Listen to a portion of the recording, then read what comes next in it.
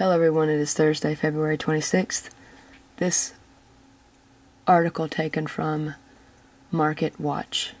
Opinion. Brett Arends.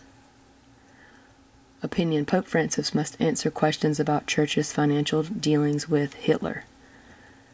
A new book, God's Bankers, sheds light on the Vatican Bank and the Nazis, by Brett Arends, columnist.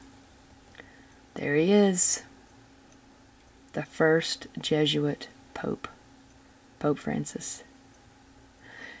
He says, it's time for Pope Francis to confess.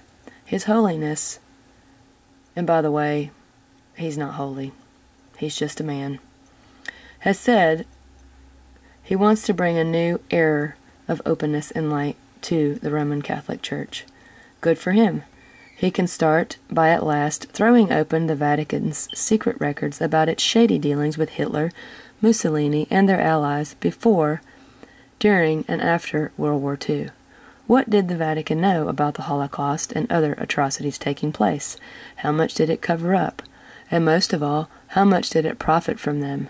Those issues have been given new life by the publication of Gerald Posner's new book, God's Bankers, A History of Money and Power and the Vatican, which details for the first time all that we do know about the financial shenanigans in the Holy See from that time. But it is tantalizing how much remains buried in the Vatican's so-called secret archive, hidden from prying eyes. These are not private or confidential Roman Catholic Church matters that have no business being aired in public. These are directly related to the Church's conduct during and after the war, as a moral authority in the world, a sovereign state, an investor, and as an offshore bank. Here are the questions that Posner's book raises, and which the Pope should answer if he seriously wants to be considered the people's Pope. The scale of the Vatican's financial entanglements raises too many questions for us to ignore. How much money did the Vatican receive each year from Hitler in the guise of the so-called Kirchensteuer, or church tax, which he levied on its behalf in the Reich? Posner finds that this tax came to $1.7 billion in today's money in 1943 alone. How far did that influence Pope Pius XII's infamous policy of silence about the rising atrocities against Jews and others throughout occupied Europe, atrocities of which the Vatican received the first direct eyewitness evidence as early as 1941? How much money did the Vatican make by investing in Italian munitions manufacturers in the 1930s at the start of Mussolini's wars of conquest and slaughter, wars that the Church initially blessed? How did the Vatican choose to invest in big Italian insurance companies after Mussolini purged them of Jewish owners and board members, but not Jewish customers? And how much did senior figures at the Church know about those companies' policy of denying life insurance claims for Holocaust victims during the 1940s on the grounds that the families couldn't produce a body? How much gold looted by Nazis and fascists from occupied Europe made its way into the vaults of the Vatican Bank at the end of the war? What happened to that gold afterward? Did any of it go to South America to support the lifestyles of death camp commanders and gas chamber operators who had been helped to escape by the so-called rat line run by sympathetic priests? Were U.S. intelligence reports which described a convoy of trucks loaded with gold arriving in St. Peter's Square accurate or not?